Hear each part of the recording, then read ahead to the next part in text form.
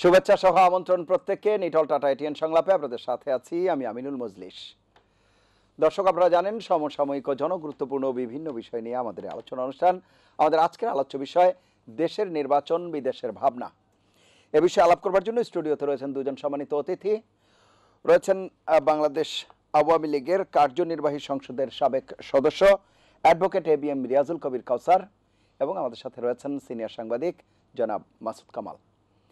এছাড়া অনলাইনে আমাদের সাথে এই মুহূর্তে যুক্ত আছেন বাংলাদেশ জাতীয়তাবাদী দল বিএনপির আন্তর্জাতিক বিষয়ক সম্পাদক অ্যাডভোকেট মাসুদ আহমেদ তালুকদার। প্রথমেই ABM রিয়াজুল কবির কাউসার, আপনাকে দিয়ে আলোচনা শুরু করছি। আমাদের আজকের আলোচ্য বিষয় দেশের নির্বাচন বিদেশের ভাবনা। গতকালকেই যুক্তরাষ্ট্রের স্টেট ডিপার্টমেন্টের যে মুখপাত্র বেদান্ত প্যাটেল, উনি নির্বাচন সম্পর্কে বক্তব্য দিয়েছেন। আজকে জাপানি রাষ্ট্রদূত দেশে বক্তব্য দিলেন। প্রধানমন্ত্রীর সফর উপলক্ষে অবশ্যই সংবাদ সম্মেলন ছিল, সেখানে নির্বাচন বিষয়ে সাংবাদিকদের প্রশ্নের জবাবে প্রায় একই রকম বক্তব্য উনিও দিয়েছেন। এই কথাটি বলা হচ্ছে এই কারণে, জাপানের বিদায়ী যে রাষ্ট্রদূত ছিল উনি যাবার প্রাক্কালে নির্বাচন সম্পর্কে 2018 সালের নির্বাচন সম্পর্কে যে মন্তব্য করেছেন সেটি আলোচনার জন্ম দিয়েছে। তারপরে জাপানের রাষ্ট্রদূতের আবার এই বক্তব্য। কিভাবে দেখছেন আপনাদের, মানে মাননীয় প্রধানমন্ত্রীর জাপান সফর কিংবা আপনাদের কূটনৈতিক বিজয় কিংবা মানে কূটনৈতিকভাবে এক ধরনের সাফল্য কিংবা IPS-এর যে রূপরেখা প্রকাশিত হলো বা আপনারা যে কৌশলে মানে যে আউটলুক প্রকাশ করলেন, সেগুলোর কোনো প্রভাব কি বলবেন? ধন্যবাদ আপনাকে, ধন্যবাদ সহ-আলোচক মাসুদ কামাল, মাসুদ আহমেদ তালুকদার ভাই, ATN বাংলার যারা আমাদের এই অনুষ্ঠানটি দেখছেন সবাইকে ধন্যবাদ জানাচ্ছি। দেশের নির্বাচন, বাংলাদেশ একটি স্বাধীন সার্বভৌম রাষ্ট্র। দেশটা পরিচালনা হয় সংবিধানের আলোকে। আমাদের দেশটা স্বাধীনতার অনেক ঐতিহ্যবাহী সংগ্রাম আছে, আন্দোলন, লড়াই, সংগ্রাম, নির্বাচনের মধ্য দিয়ে বাংলাদেশ স্বাধীন হয়েছে। জাতির পিতা বঙ্গবন্ধু শেখ মুজিবুর রহমান 1972 সালের 10ই জানুয়ারি বাংলাদেশে আসার পর খুব অল্প সময়ের মধ্যে 1973 সালে নির্বাচন দিয়েছিলেন এবং আপনারা জানেন 72 নভেম্বর মাসে কিন্তু আমাদের সংবিধান চালু করেছিলেন। এইসব ঘটনা খুব বিরল বিশ্বে। এই কথাটা বলছি কেন? দেশ পরিচালিত হবে সংবিধান মোতাবেক এবং আমাদের নির্বাচন পরিচালনা হবে আমাদের যে গণপ্রজাতন্ত্রী আদেশ 1972 এর আলোকে।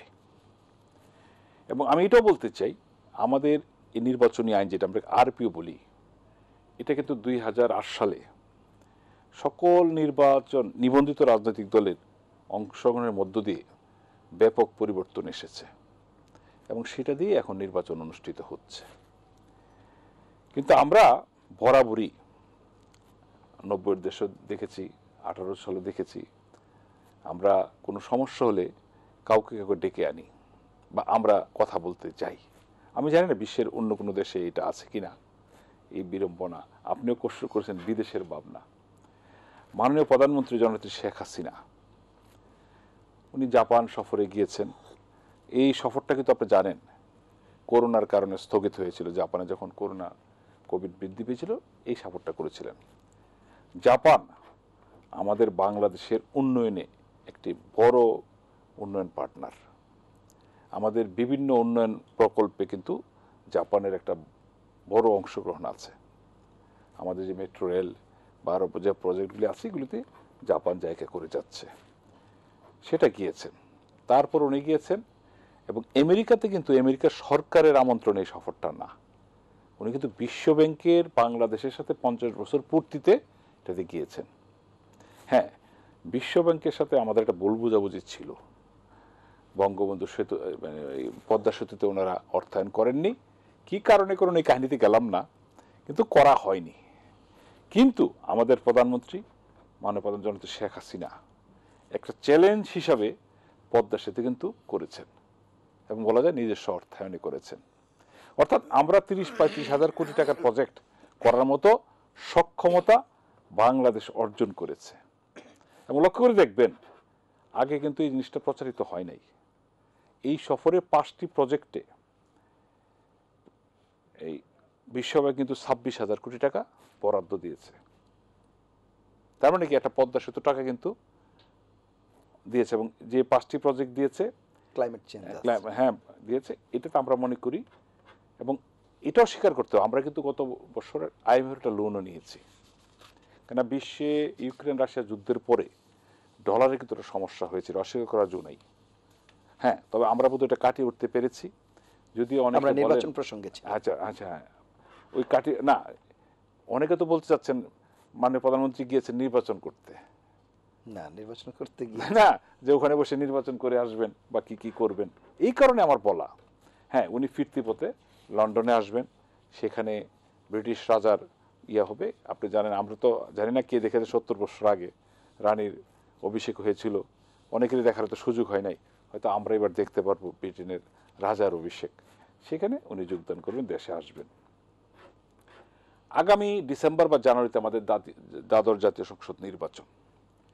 আমরা লক্ষ্য করে দেখেছি, একটি বড় দলই বলবো, দীর্ঘদিন ক্ষমতায় ছিল বৈধ অবৈধভাবে, তারা স্পষ্টত একটা কথা বলছে, আমরা এই সরকারের অধীনে নির্বাচনে যাব না। আর আমরা স্পষ্ট করে বলতে চাই, আগামী নির্বাচনটা হবে নির্বাচন কমিশনের অধীনে। নির্বাচন কমিশনকে যে সরকার থাকবে সে সরকার সংবিধানের 126 ধারার মধ্যে সকল সহযোগিতা প্রদান করবেন। কিন্তু ওনারা হেডলাইন করছেন এই সরকারের অধীনে, এই সরকারের অধীনে নির্বাচন। পাশাপাশি বলছেন তত্ত্বাবধায়ক সরকার। তত্ত্বাবধায়ক সরকারের মেরিট ডিমেরিট আমরা দেখেছি।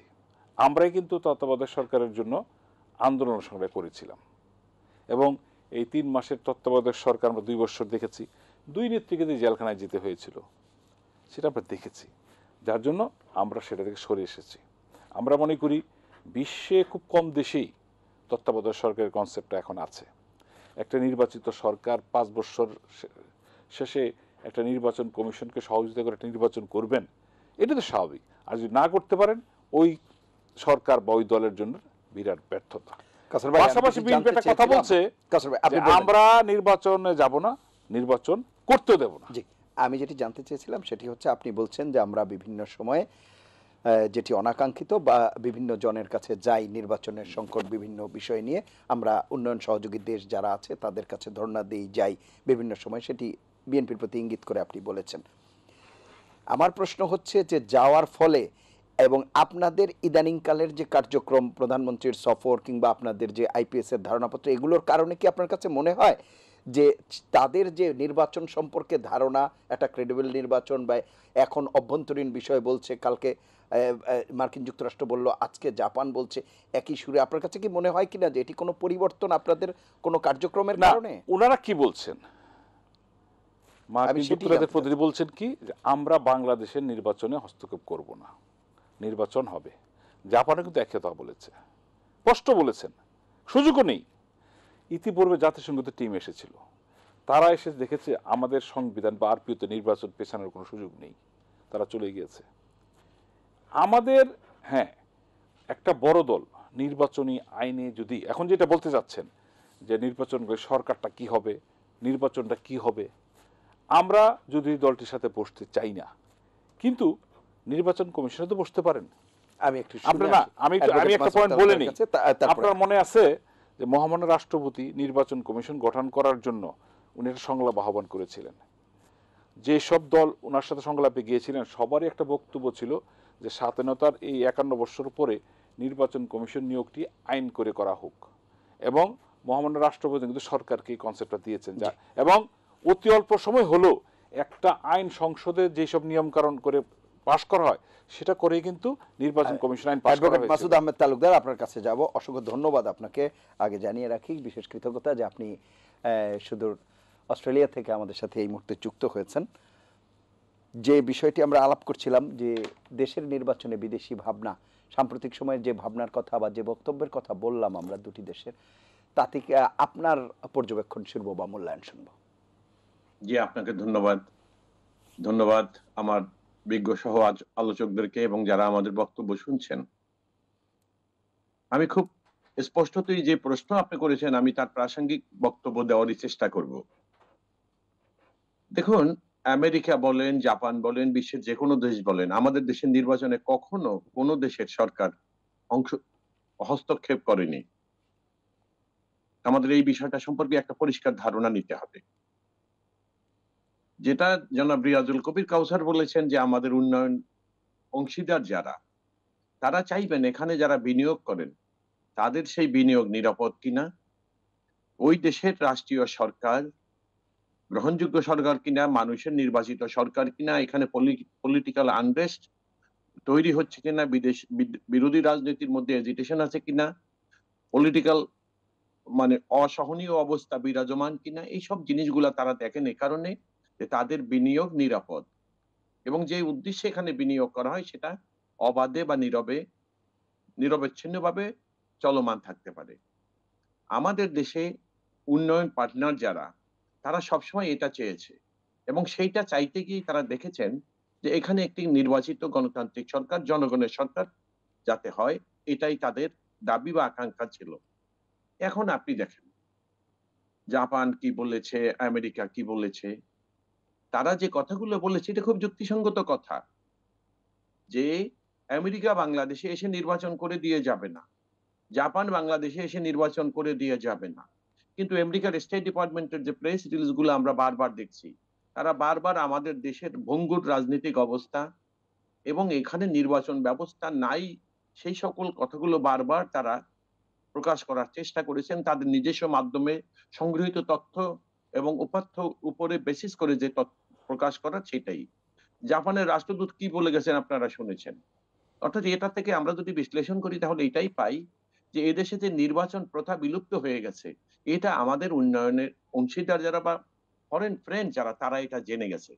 তাই তাদের দাবি হলো এই যে বাংলাদেশে একটা গ্রহণযোগ্য নির্বাচন করতে হবে, এটা এই সরকারের দায়িত্ব। এই দাবিটা কেন হচ্ছে এখন, এটা তারা কেন আমাদেরকে বারবার বলে দিচ্ছেন, এটা বলে দিচ্ছেন এই কারণে যে এই সরকার যারা রাষ্ট্রীয় ক্ষমতায়, তারা ক্ষমতায় অধিষ্ঠিত হওয়ার পর দেখেছে বিশেষ করে 2014 এবং 18-তে এদেশে কোনো নির্বাচন হয় নাই, নির্বাচন মানুষ ভোট দিতে পারেনি।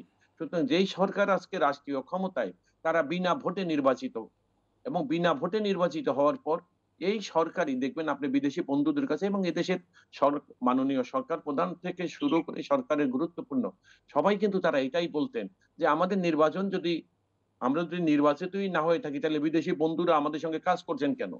আপনি দেখেছেন বিদেশে ধর্ণা দিয়েছে এই অনির্বাচিত সরকার একটা নির্বাচনের বৈধতা নেওয়ার জন্য, তারা বিরোধী দলকে আনার চেষ্টা করেছে, এনে বৈধতা নেওয়ার চেষ্টা করেছে, কিন্তু দেখা গেছে কোনোভাবেই, কারণ মানুষ ভোট দিয়ে যখন তার সরকার নির্বাচন করতে পারে না, তখন সেই সরকার যত কলাকৌশলই করুক না কেন, তা তো মানুষের কাছে গ্রহণযোগ্য হতে পারে না। আপনি দেখেন সর্বশেষ চিটাগাংয়ের একটা উপনির্বাচন, এটা কত লজ্জাজনক একটা ব্যাপার যে 14% মানুষ সেখানে ভোট দেয়। তার মানে নির্বাচনকে মানুষ বর্জন করেছে। এখন ওনারা বলেছে রাষ্ট্রপতি সংলাপে বিএনপি যায়নি, নির্বাচন কমিশন। দেখেন হাস্যকর বক্তব্য যদি দেওয়া হয়, আমাদের দেশে নির্বাচন কমিশন আইন এগুলোর কোনো মূল্য নাই। কি কারণে মূল্য নাই আপনি দেখেন। আপনি দেখেন ২০০৮ ৭ এ যখন ১-১১ সরকার আসলো, ২০০৮ এর যে নির্বাচন হলো, তখন কি দেশে আরপিও ছিল না? কই? তাতে কি হলো? সংবিধান কি তখন ছিল না? একটা জিনিস আপনাকে মনে রাখতে হবে যে একটা দেশে গ্রহণযোগ্য নির্বাচন যেহেতু হচ্ছে না, সুতরাং নির্বাচনকে গ্রহণযোগ্য করতে হলে তাকে মানুষের যারা ভোট দিয়ে সরকার বানাবে তাদের সম্পৃক্ততাকে নিশ্চিত করতে হবে। এখন দেশের সাধারণ মানুষ নির্বাচনে যাচ্ছে না এই কারণে যে নির্বাচনে তারা ভোট দিতে গেলে ভোট যাকেই দেখ না কেন নির্বাচিত হবে আওয়ামী লীগ সরকার। এবং এই সরকারের আমলে আপনি দেখবেন যে একটা নির্বাচন কমিশন কাদেরকে দিয়ে করিয়েছে? সংলাপ, আমরা মহামান্য রাষ্ট্রপতির সঙ্গে আমরা যাইনি এই কারণে যে মহামান্য রাষ্ট্রপতি যাদেরকে দিয়ে সার্চ কমিটি করেছিলেন তাদের পরিচয় সম্পর্কে আমাদের দলের মহাসচিব সম্পর্কে সহ শুরু করে অনেক গুরুত্বপূর্ণ নেতারা তাদের সম্পর্কে বক্তব্য দিয়েছেন। আমরা পরিষ্কার হয়েছি, আমরা দেখেছি, দেশের সাধারণ মানুষ জানে যে ওনারা কারা, ওনারা কি নির্বাচন কমিশন করবেন তাও আমরা জানি। এবং ওনাদের দ্বারা গঠিত নির্বাচন কমিশন আপনি দেখবেন যে এ যাবৎকালে এই যে যতগুলো উপনির্বাচন করলেন, বিশেষ করে গাইবান্ধার উপনির্বাচন, ওনারা ১ম শুরু করলেন, খুব হিরোইজম দেখালেন। যে তারা ঢাকা বসে দেখেছে ওখানে নির্বাচন কমিশনে ভোট ঢুকেছে এবং এখান থেকে নির্বাচন বন্ধ করে দিলেন। অথচ সেইখানে পরবর্তী সময় যখন উপনির্বাচন হলো, সেই বিতর্ক কিন্তু তাদেরকে ছাড়ল না। তাহলে বিষয়টা হলো এই যে একটা দলীয় সরকারের অধীনে একটা নির্বাচন কমিশন তাদেরই আজ্ঞাবহ। এবং আপনি দেখবেন, আমি অতীতেও বহু জায়গায় বহুবার টকশোতে বলেছি যে বাংলাদেশের রাজনৈতিক সরকার নির্বাচনকালীন সময় রাষ্ট্রীয় ক্ষমতায় থাকলে তারা যে নির্বাচন কমিশন করে এটা তাদেরই দলীয় আজ্ঞাবহ যারা অবসরপ্রাপ্ত সরকারি আমলা, তাদেরকে দিয়ে নির্বাচন কমিশন। এবং এটাকে আমি এইভাবে বলেছি কথাটা যে সরকারের মানে বিশ্বস্ত আমলাকে দিয়ে এখন নির্বাচন কমিশন বা সাংবিধানিক অন্যান্য অনেক প্রতিষ্ঠানকে তারা আমলা পুনর্বাসন, অর্থাৎ অবসরপ্রাপ্ত সরকার দলীয় আস্থাভাজন আমলাদেরকে পুনর্বাসন কেন্দ্র হিসাবে এগুলাকে ব্যবহার করা হয়। সুতরাং আমাদের বক্তব্য একদম পরিষ্কার যে আমরা বিদেশিরা ভাবনা এ কারণে করছে যে বিদেশি চায় যে 14-18 মতো ফাঁকিবাজি নির্বাচন যেন এদেশে না হয়। জি। সরকার যেটা বলছে যে আমরা সংবিধান তো মানুষের জন্য। আর সবচেয়ে বড় ব্যাপার হলো এই সরকার, এই দল খুব কৌশল করে একটা কথা বলে যে বিএনপি যেটা দাবি করছে বা বিরোধী দল দাবি করছে সেটা অসাংবিধানিক। আর সরকার যেটা বলছে সাংবিধানিক। আমি যদি আপনার মাধ্যমে বা আপনাদের মাধ্যমে প্রশ্ন করি যে, যে দেশে জনগণ ভোট দিবে, রাষ্ট্রীয় সরকার গণতান্ত্রিক উপায়ে নির্বাচিত হবে, সেটা হলো সাংবিধানিক। অথচ আমাদের দেশের জনগণ তার ভোটাধিকার প্রয়োগ করতে পারছে না। সুতরাং এটাকে সাংবিধানিক বলার উপায়টা কোথায়? বরং রাষ্ট্রীয় ক্ষমতায় একটা অনির্বাচিত সরকারই যখন থাকে, তখন সেইটাই অসাংবিধানিক হয়। সুতরাং এখানে সরকারেরও দায়িত্ব হওয়া উচিত যে জনগণকে যে ভোটাধিকার হরণ করা হয়েছে, জনগণকে তাদের ভোটাধিকার ফেরত দেওয়া।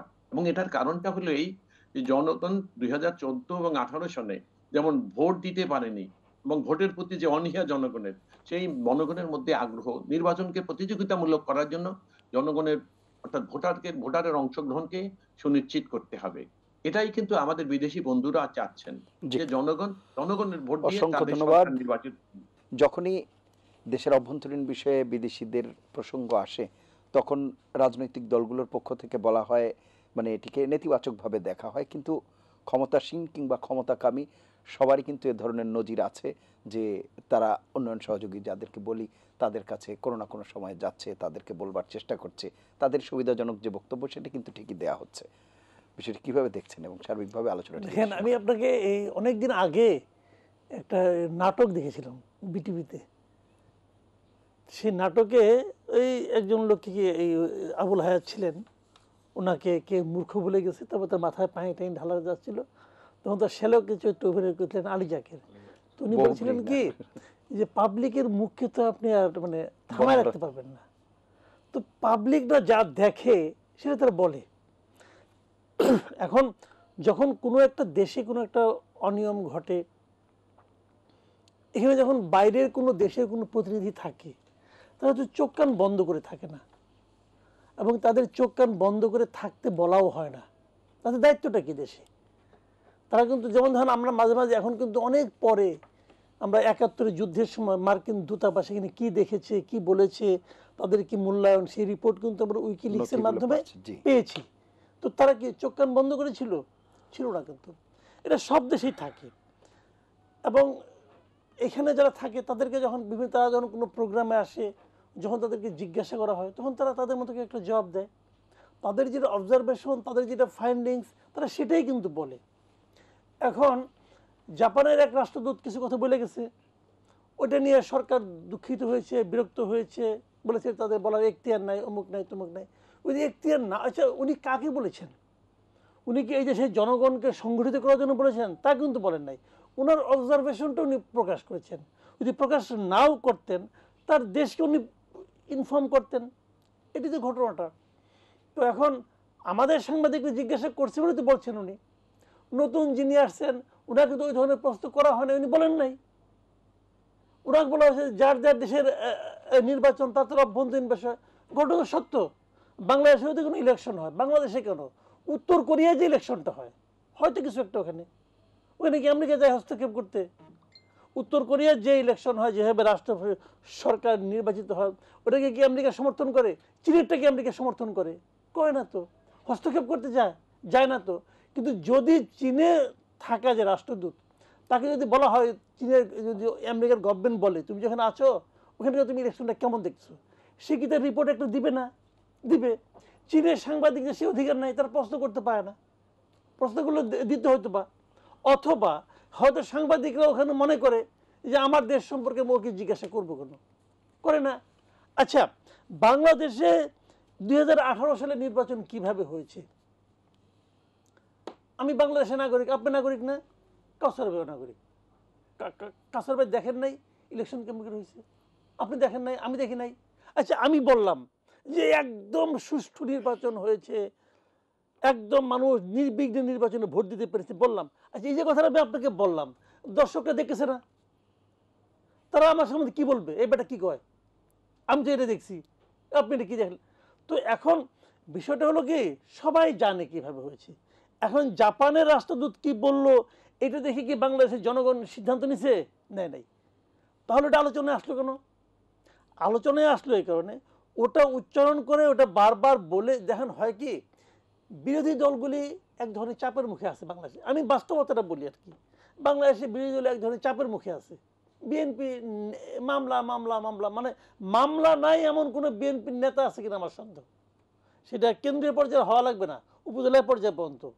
কারণ আমারও তো বাড়ি কোনো না কোনো উপজেলায়, তো কোনো তো আমি দেখছি যারা এখানে আওয়ামী লীগ করে তারাও আমার পরিচিত, যারা বিএনপি করে তারাও আমার পরিচিত। দুই দিকে আমাদের আত্মীয় স্বজন আছে, দুই দলই আছে। তো ওখানে তো দেখছি রে ভাই, মামলা ছাড়া তো কোনো লোক নেই, কথা বলার সুযোগ পায় না, স্কোপ পায় না, মিটিং মিছিল করতে পায় না, দরের উপরে আছে।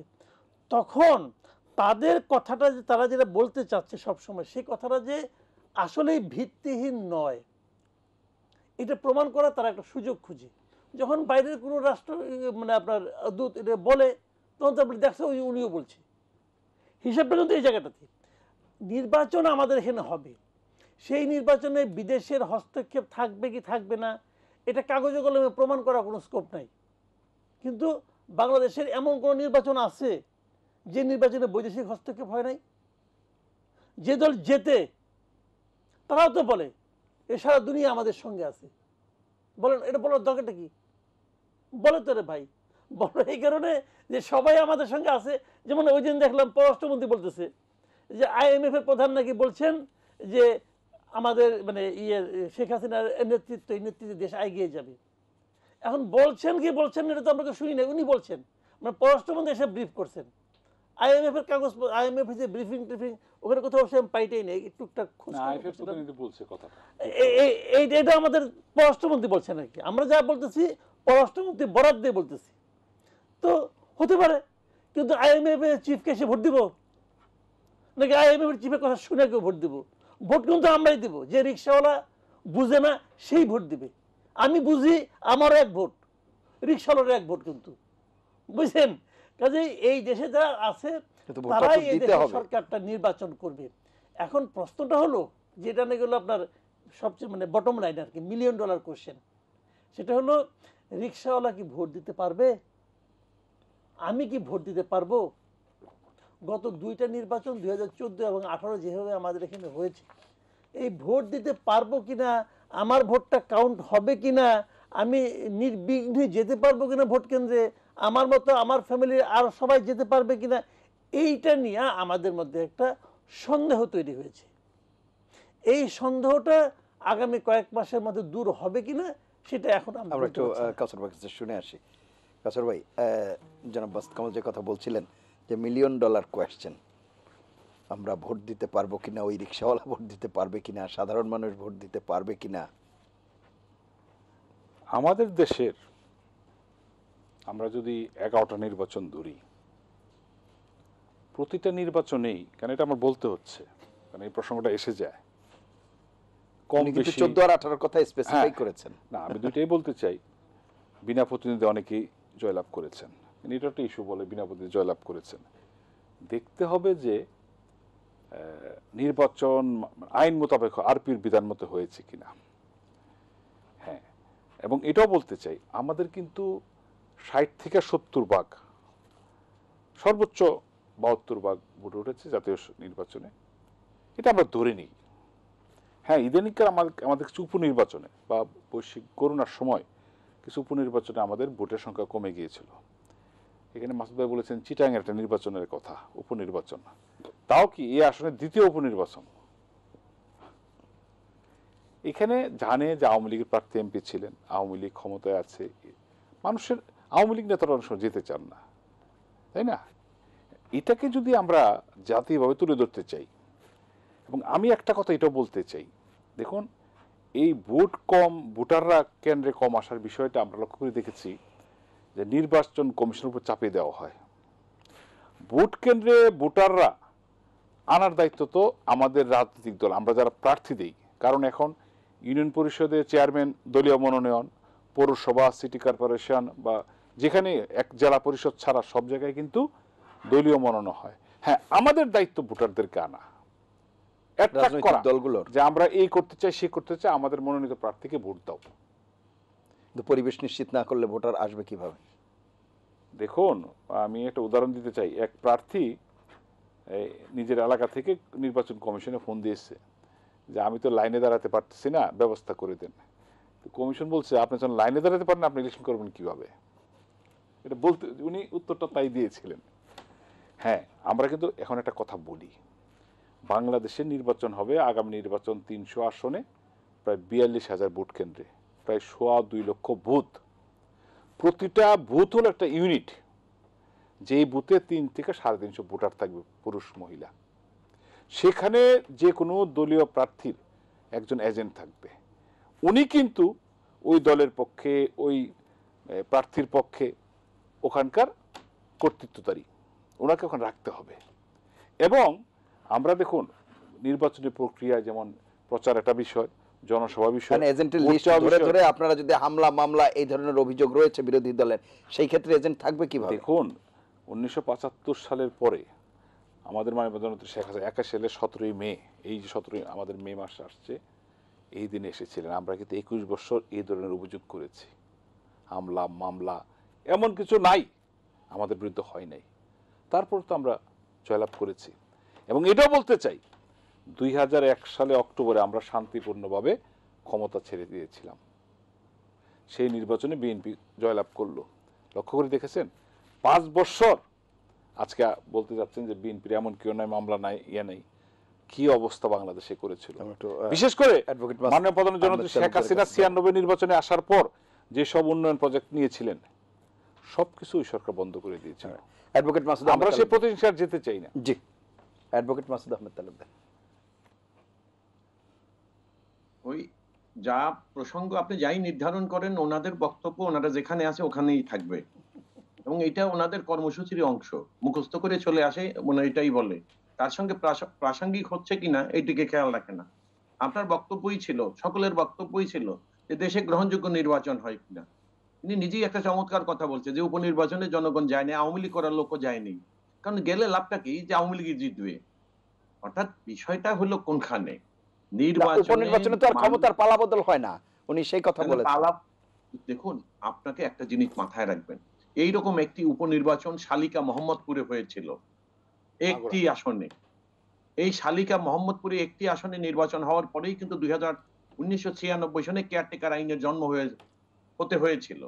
তো যে দেশের একটি আসনে উপনির্বাচনে অনিয়মের অভিযোগে কেয়ারটেকার আইন পাশ হতে হয়েছিল, সেই দেশে যখন 300 আসনে নির্বাচন হয় না, তাহলে সেই দেশের কেয়ারটেকার আইন কত বছরের জন্য হওয়া উচিত?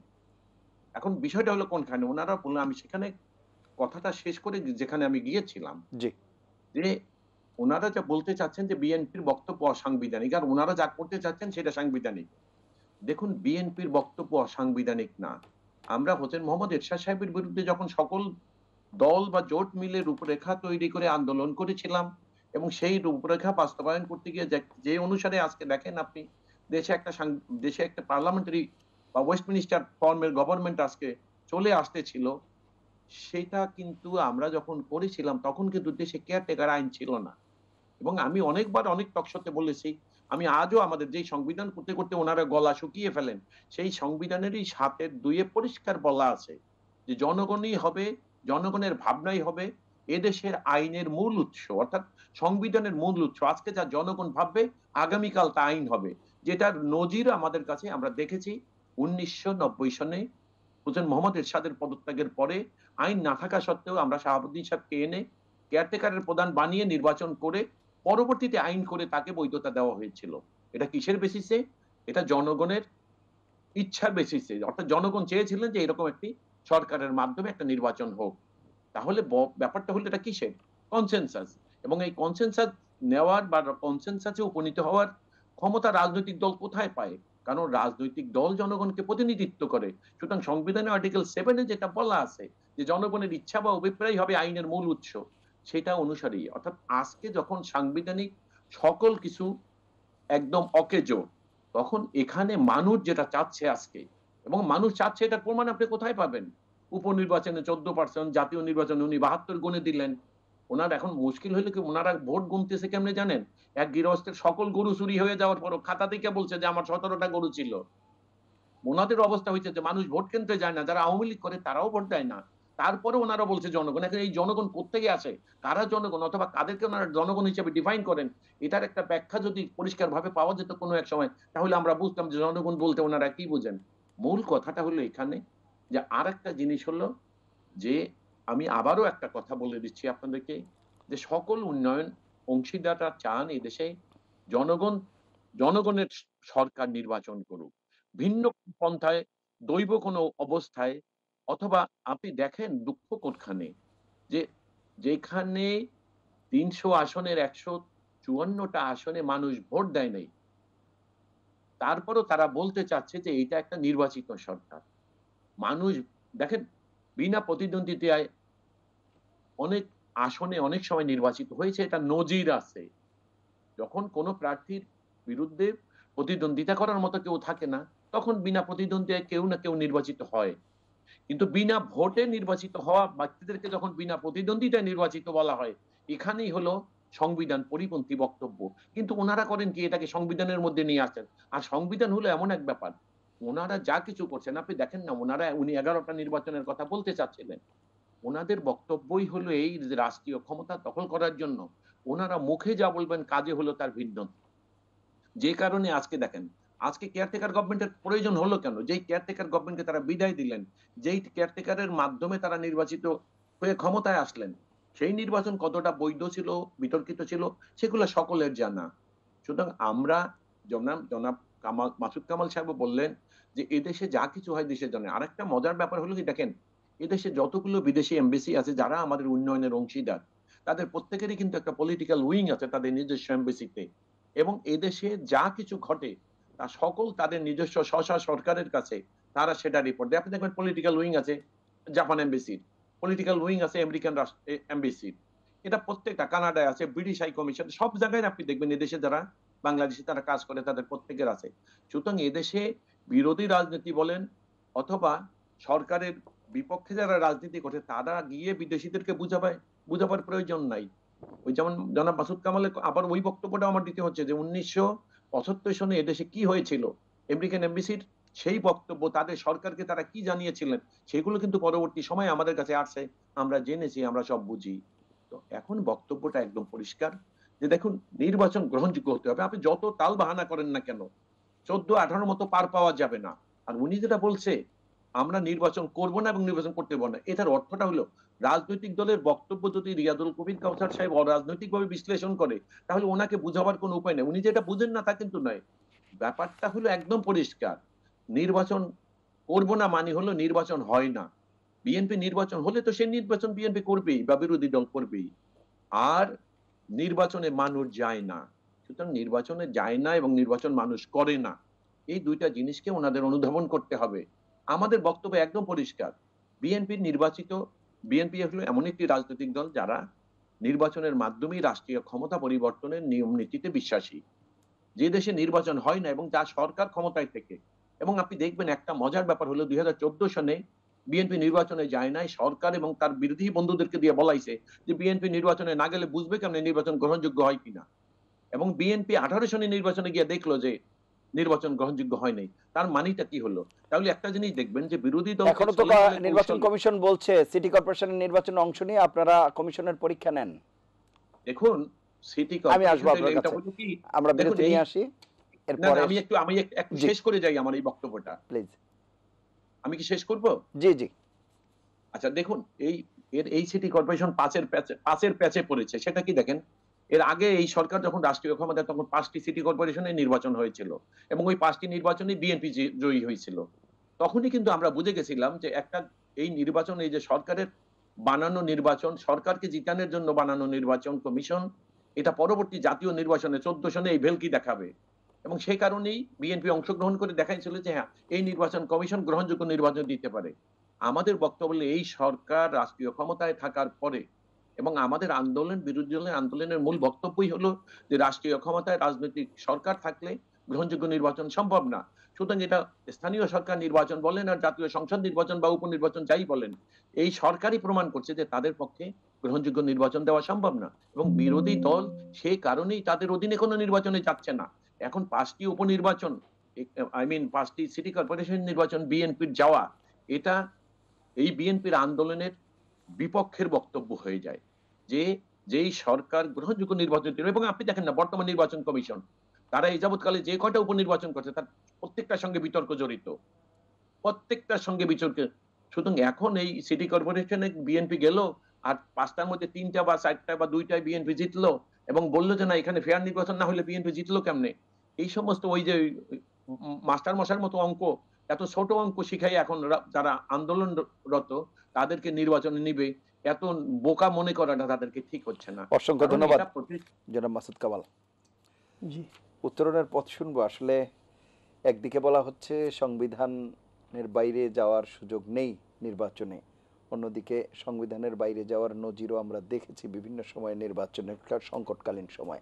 এবং রিয়াজুল কবির কাউসার যে কথা বলছিলেন বিগত সময়ের যে বিভিন্ন নির্বাচন, আমাদের তো অন্তত এইটি প্রমাণিত যে দলীয় সরকারের অধীনে নির্বাচন এবং তত্ত্বাবধায়কের অধীনে নির্বাচন, এই দুই নির্বাচনের পার্থক্য তো মোটামুটি জনগণের কাছে পরিষ্কার। সেই জায়গায় দাঁড়িয়ে আপনার কাছে কি মনে হয়? দেখেন, যে জিনিসটা নাকি সংবিধানের কথা বলা হয় না, ঠিকই বলা হয়। এই সংবিধানে বলা হয়েছে যে এই সংবিধানে যেভাবে নির্বাচন অনুষ্ঠানের কথা বলা হয়েছে সেটা তো সাংবিধানিক প্রক্রিয়া, এটা তো অস্বীকার করার কোনো উপায় নাই। এখানে প্রশ্ন হলো দুইটা প্রশ্ন হলো। 1 নম্বর হলো, এটা কি সংবিধানের সৃষ্টির মানে সময় থেকে চলে আসছে? মাঝখানে কিছু কি হেরফের হয়নি? বিভিন্ন সময়ে এর যে সময়ের প্রেক্ষিত, পরিস্থিতির প্রেক্ষিতে তো এটা চেঞ্জ হয়েছে। এই জায়গাটা বারবার চেঞ্জ, কিন্তু সংবিধানে কিন্তু একটা জিনিস কখনো চেঞ্জ হয় নাই। ওটা কি জানেন? জনগণের ভোটাধিকার। জনগণ ক্ষমতার উৎস, তারাই ভোট দিয়ে সরকার নির্বাচন করবে। এটা কিন্তু আমাদের সংবিধানে, পৃথিবীর কোনো সংবিধানে কিন্তু চেঞ্জ হয় না একবারও। আর নির্বাচন পরিচালনা দলীয় সরকারের অধীনে হবে না কীভাবে, এটা কিন্তু আমাদের সংবিধানে বারবার চেঞ্জ হয়েছে। কাজে আপনি কোনটাকে বেশি গুরুত্ব দিবেন? জনগণ ভোটাধিকার যে সংবিধান আমাকে নিশ্চিত করেছে, সংবিধান আমাকে যে ভোট দেওয়ার ক্ষমতা দিয়েছে, সেই জিনিসটাকে সমুন্নত থাকছে এই পদ্ধতিতে। দেখেন, আমি আপনাকে সহজ একটা পরিসংখ্যান দিই। আমাদের দেশে 11টা নির্বাচন হয়েছে এই পর্যন্ত। তার মধ্যে 4টা নির্বাচন হয়েছে অরাজনৈতিক সরকারের আন্ডারে, আর বাদ 7টা নির্বাচন হয়েছে কোনো একটা রাজনৈতিক সরকারের অধীনে, যে সরকার ওই নির্বাচনে অংশ নিয়েছে। এবং এই 7টা নির্বাচনে যে সরকার ক্ষমতায় ছিল তারাই জিতেছে, আর ওই 4টা নির্বাচনে যে সরকার ক্ষমতা ছিল তারা হেরেছে। একটা পরিসংখ্যান। আর একটা পরিসংখ্যান আপনাকে আমি বলি। দেখেন, নির্বাচন কমিশনের যে কোনো ভূমিকা থাকে না, তার একটা বড় প্রমাণ আপনাকে আমি দিচ্ছি। 91 সালে যে নির্বাচনটা হলো, ওই সময় নির্বাচন কমিশনার, প্রধান নির্বাচন কমিশনার কে ছিলেন? বিচারপতি রৌফ সাহেব ছিলেন। এবং একটা অসাধারণ নির্বাচন কিন্তু করেছেন, পেরেছেন তো। তারপরে সেই রৌফ সাহেব যখন মাগুরা ইলেকশন করতে গেলেন তখন তো পারলেন না কেন? তখন একটা দলীয় সরকার ছিল। কিন্তু দলীয় সরকার যখন, মানে যে ক্ষমতায় যে সরকারটা থাকে, তারা যখন নির্বাচনে অংশ নেয় তখন সমস্ত প্রশাসনকে উনি, ওই সরকার তাদের পক্ষে নিয়ে নেয় এবং তাদের পক্ষে কাজ করতে প্রত্যক্ষ অথবা পরোক্ষভাবে বাধ্য করে।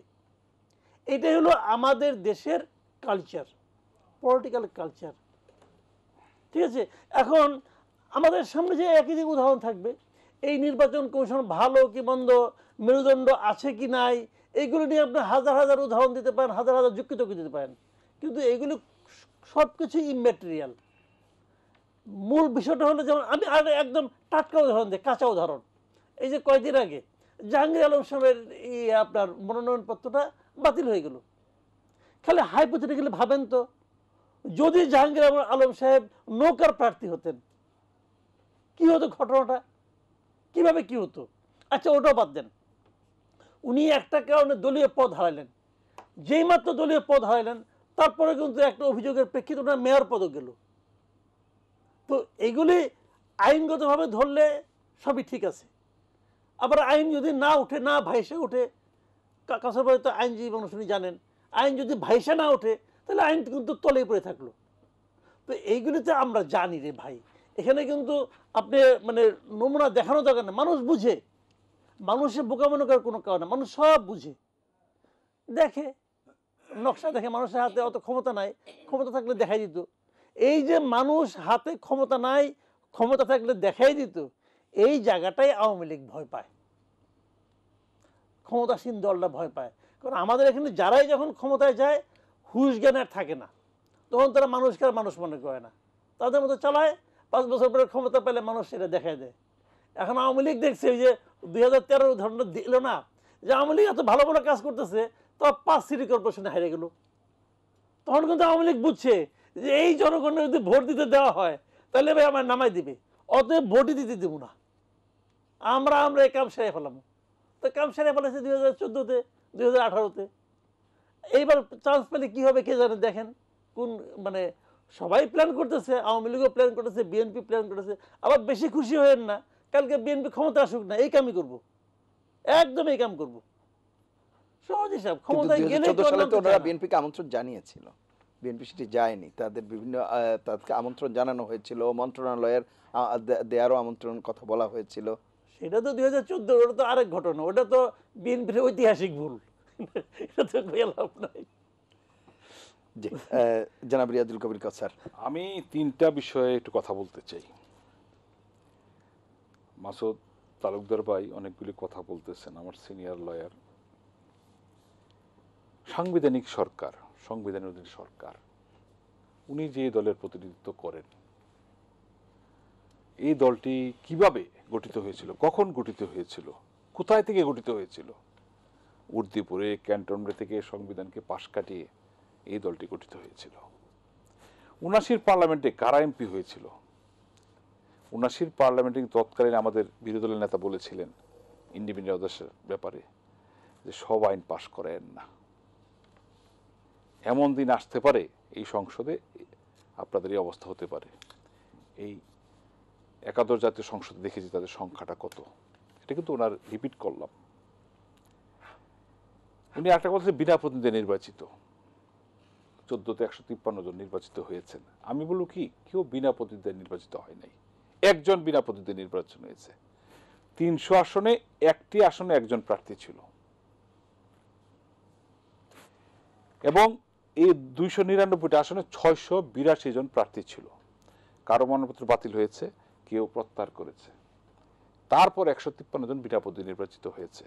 সাম্প্রতিক কালে আমাদের যে রাষ্ট্রপতি নির্বাচনে একজন প্রার্থী ছিলেন।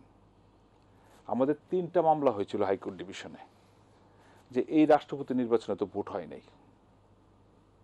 হ্যাঁ, তখন কিন্তু হাইকোর্টের রায় দিয়েছে, সেটা হলো যে যেহেতু একজন প্রার্থী, সেখানে তো ভোটের প্রয়োজন পড়ে না। এখন যদি আমাদের নির্বাচনী আইনে তো একজন প্রার্থী হলে কি হতে পারে, ঠিক একইভাবে যখন প্রত্যাহার করেছে আমাদের 153 জন প্রার্থী, হ্যাঁ ওনারা বড় দল অংশগ্রহণ করে নাই, ওনারা তো নির্বাচন ঠেকাতে চেয়েছিলেন। আরেকটা বিষয় যে বলেছেন যে একটা আসনে মাগর নির্বাচনের পর আমরা সুযোগ পেয়েছিলাম। বাংলাদেশের মানুষ আন্দোলন, লড়াই, গণ অভ্যুত্থান, গণ আন্দোলন অভ্যস্ত। ওনারা প্রায়শই বলছেন যে এই সরকারকে গণ অভ্যুত্থানের মধ্য দিয়ে রাষ্ট্র ক্ষমতা নামিয়ে ফেলবেন। লাস্ট গত ডিসেম্বরের 10 তারিখ ঢাকায় মহাসমাবেশ করেছিলেন, তারপর কিন্তু 5 মাস চলে যাচ্ছে। আমরা কি এমন কোনো আন্দোলন দেখতে পেরেছে যেটা এই সরকারের জন্য ভাবনার বিষয়, দুশ্চিন্তার বিষয়? হ্যাঁ, ওনারা জনগণের ভাষা বুঝেন, আমরা জনগণের ভাষা বুঝি না। আমরা কোন দিকে যাবেন? আমি বলি কি, ওনারা যদি আন্দোলন করে, সহিংসতা যায়, সেখানেও অগ্নিসন্ত্রাস বা অন্যান্য বিষয় আসে। আসলে আবার যখন আমি সেটা বলছি না, তখন আপনারা আমি বলতে যাচ্ছি যে এমন কোন আন্দোলন জনগণ ওনাদের ইস্যু ঠিক আছে কিনা এবং জনগণ ওনাদের পাশে আছে কিনা, সেটা থাকলে হয়তো সরকারের জন্য দুর্ভাবনার বিষয়। আমরা সেরকম কিছু দেখছি না। এবং সেটা পারছে না বলেই তো এখন মানববন্ধনে দাঁড়িয়েছেন। আস্তে আস্তে কিন্তু ওনারা ব্যাক গিয়ারে যাচ্ছে। শান্তিপূর্ণ আন্দোলন না না, আমরা দেখতে পাচ্ছি, তাই না? এটা করে আলটিমেট কিন্তু আমাদের সামনে যে নির্বাচন, সেই নির্বাচনে আসতে হবে, জনগণের কাছে যেতে হবে, ভোটারদের কাছে যেতে হবে। জনগণ ভোটাররা ঠিক করবে আগামী নির্বাচনে রাষ্ট্রীয় ক্ষমতায় যাবে। জি, অ্যাডভোকেট মাসুদ আহমেদ তালুকদার। দেখুন, ওই গরুকে নদীতে ফেলানো আর কি। আমি আবারও বলছি, ভোটে যেতে হবে, ভোটে তো যেতেই চায় বিরোধী রাজনৈতিক দল, আন্দোলনরত সকল রাজনৈতিক দল। ওনারা নিশ্চিত করতে চায় যে হ্যাঁ ভোট হবে। আর ভোটের নামে যে প্রহসন হয়েছে 14-18-তে, ওইটা হবে না। এটার জন্যই এই আন্দোলন। এখন আপনি দেখেন যে 2014-তে বিএনপি যায়নি, যে কথাটা জনাব মাসুদ কামাল বললেন যে বিএনপি ভুল করেছে, শুধু আমি সেই বিশ্লেষণে যাচ্ছি না, কিন্তু আমরা এটা প্রমাণ করেছি, এটা প্রমাণিত এদেশে যে বিএনপি নির্বাচনে যাক অথবা না যাক, যেটার কোনোটাই হোক না কেন, রাজনৈতিক সরকার যতদিন রাষ্ট্রীয় ক্ষমতায় নির্বাচনকালীন সময় থাকবে, ততদিন বিএনপি বা বিরোধী দল নির্বাচনে গেলেও নির্বাচন গ্রহণযোগ্য হয় না। এটা এই সরকারের আমলে, এবং যার উৎকৃষ্ট উদাহরণ হলো 2014 এবং 18 নির্বাচন। সে কারণেই কিন্তু বিরোধী রাজনৈতিক দলের আন্দোলন হলেই যে নির্বাচনকালীন সময়ে একটা অরাজনৈতিক সরকার থাকতে হবে যিনি স্টেক হোল্ডার হবে না নির্বাচনে, তাহলেই মানুষ ভোট দিতে পারবে। এখন আমি আবারও জনাব রিয়াজুল কবির কাউসারকে একটু বুঝিয়ে বলতে চাচ্ছি কথাটা এইভাবে, যে দেখুন, বিনা প্রতিদ্বন্দ্বিতায় নির্বাচনের বিধান আছে। কোন প্রতিদ্বন্দ্বী প্রার্থীর বিপক্ষে যদি কোনো প্রতিদ্বন্দ্বী না থাকে, তখন সে একলা নির্বাচিত হবে, বিনা প্রতিদ্বন্দ্বিতায় নির্বাচিত, এটাই স্বাভাবিক। বিনা ভোটে নির্বাচিত আর বিনা প্রতিদ্বন্দ্বিতায় নির্বাচিত কিন্তু দুইটা ভিন্ন জিনিস। যখন একজন প্রার্থী বিনা প্রতিদ্বন্দ্বিতায় নির্বাচন হয়, তখন কিন্তু এটা ইমপ্লাইড যে ওইখানে ভোটাররা তাকে সবাই ভোট দিয়েছে, কারণ যেহেতু তার প্রতিদ্বন্দ্বী প্রার্থী নাই। আর বিনা ভোটের মানে হলো এই, নির্বাচিত হয়ে যেটা 2013 সনে 14 সনে যেটা হয়েছিলেন, সেখানে মানুষ ভোটই দেয়নি। যেমন তার উৎকৃষ্ট উদাহরণ ছিলেন মরহুম হোসেন মোহাম্মদ এরশাদ। তিনি নিজে বলেছেন টাইম এন্ড এগেইন যে আমি আমার নির্বাচন প্রত্যাহার করে নিলাম। সেই নির্বাচনের মনোনয়ন প্রত্যাহার করার পরে আমাকে নির্বাচিত ঘোষণা করা হইল। তাহলে আপনি বুঝেন যে 2014 নির্বাচন কেমন হয়েছিল। একটা কথা আপনি মনে রাখবেন, নির্বাচন হলে কে জিতবে, প্রতিযোগিতামূলক রাজনৈতিক দল যারা প্রতিদ্বন্দ্বী রাজনীতি করছে, প্রতিদ্বন্দ্বিতামূলক, তারা কেউ না কেউ রাষ্ট্রীয় ক্ষমতায় যাবে। এটাই স্বাভাবিক। মানুষ অবাধে ভোট দিয়ে সরকার নির্বাচন করবে। আর এখন সরকার কি করছে, নিজেকে নির্বাচিত ঘোষণা করছে। এই পন্থার রহিত হওয়া খুব জরুরি হয়ে গেছে।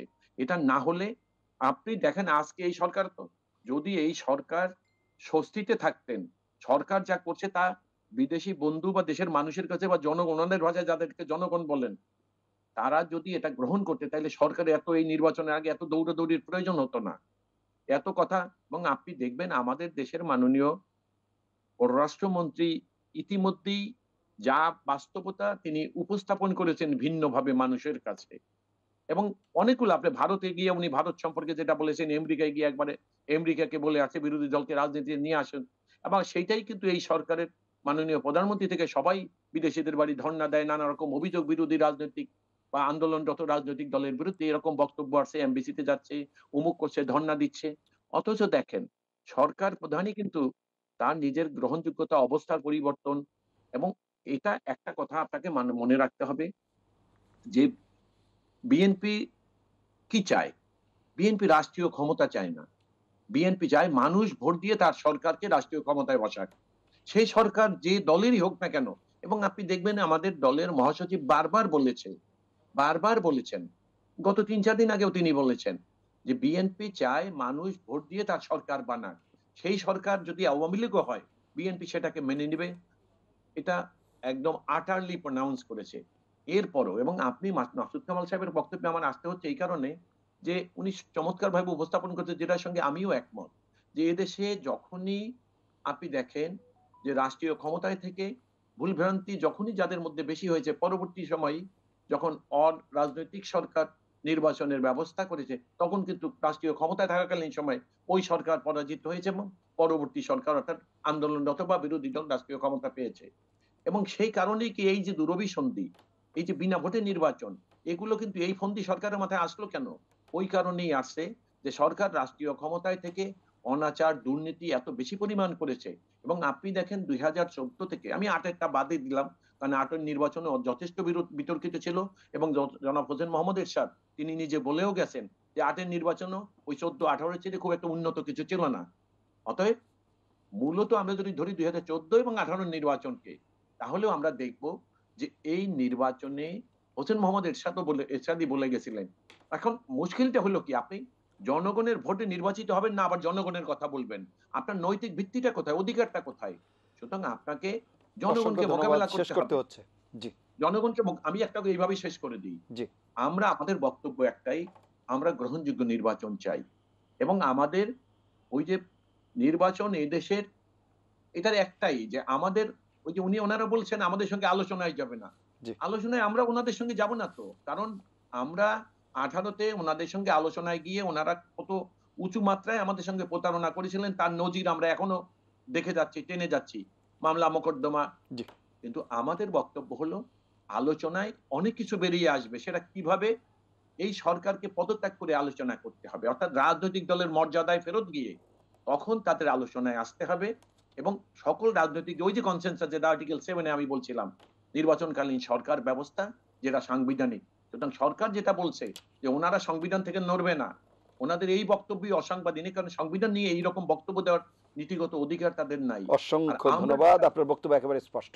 জি, জনাব মাসুদ কামাল, শেষ করব আমরা যদি কিছু যুক্ত করেন। না না, যুক্ত করার কিছু নেই। একটা জিনিস হলো কি, দেখেন এটা নির্বাচনের বছর, আমি মনে করি হয়তো ডিসেম্বরে নির্বাচন হবে। তো নির্বাচনের যে একটা ডেফিনেশন, সেটা হলো জনগণ যার যার ভোটাধিকার প্রয়োগ করবে। আমি মানে মনে প্রাণে কামনা করব যে এই ধরনের একটা এনভায়রনমেন্ট তৈরি হবে, যে এনভায়রনমেন্টে সকল প্রার্থীরা অংশ নেবে এবং সকল প্রার্থীর মাঝখান থেকে আমি পাবলিক আমার পছন্দনীয় প্রার্থীরাকে বেছে নেওয়ার সুযোগটা পাবো। এরকম একটা পরিবেশ, এরকম একটা নির্বাচন আমি চাই। এখন সেই নির্বাচন হওয়ার জন্য যা যা দরকার তা করতে হবে।